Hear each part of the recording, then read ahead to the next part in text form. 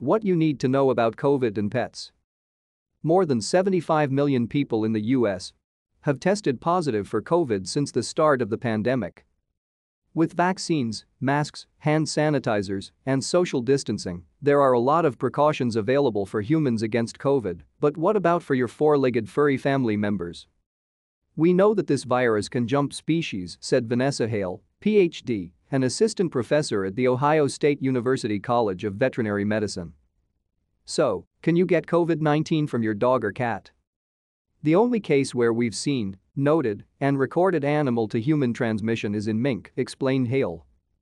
When it comes to dogs and cats, there have been no documented cases of animal-to-human transmission. However, there have been a few cases of humans transferring COVID to their household dog or cat. Cats were more likely to become infected than dogs. To stay up to date with latest top stories, make sure to subscribe to this YouTube channel by clicking the button above this video.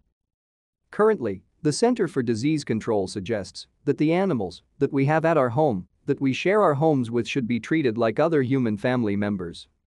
So, if we are sick, we should isolate away from them as much as possible, Hale told Ivanhoe.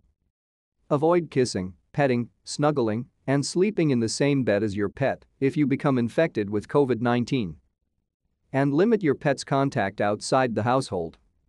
However, don't put a mask on your pet and don't wipe or bathe them with chemical disinfectants, alcohol, hydrogen peroxide, hand sanitizers or other cleaners. And since the pets that do contract COVID have symptoms that are very mild, such as coughing, sneezing, or diarrhea, experts say it is unlikely there will be a vaccine available for dogs and cats. The ASPR recommends pet parents stock up on 2 weeks of food for their pets and a month worth of medications in case you would have to isolate due to COVID-19 infection.